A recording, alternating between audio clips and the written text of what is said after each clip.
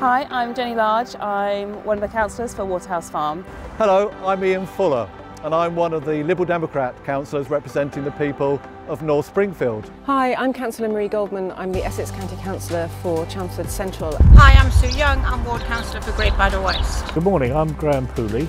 I'm a City Councillor in Moulton and Central. Hi, I'm Eleanor Sampson.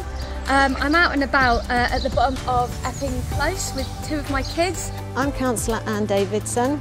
I'm one of the ward councillors for St Andrew's ward. One of the things I've been working on recently is dealing with some of the litter around Savernake Park. And here I am standing on White Hart Lane. I'm standing here in Wallace Crescent. I'm encountering really rotten pavements every day, every part of the way. And this morning I'm standing here in Fox Crescent. What I'd really like to see here is Essex County Council spending a little bit of money to fix these pavements and make them usable for the people that live here. I'm working on behalf of the residents. I'm working with the residents to try and address this issue.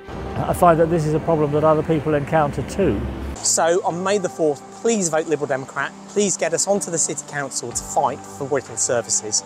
On May the 4th, please vote Lib Dem. On May the 4th, please vote Liberal Democrat. On May the 4th, vote Liberal Democrat. We're good for the city and good for you.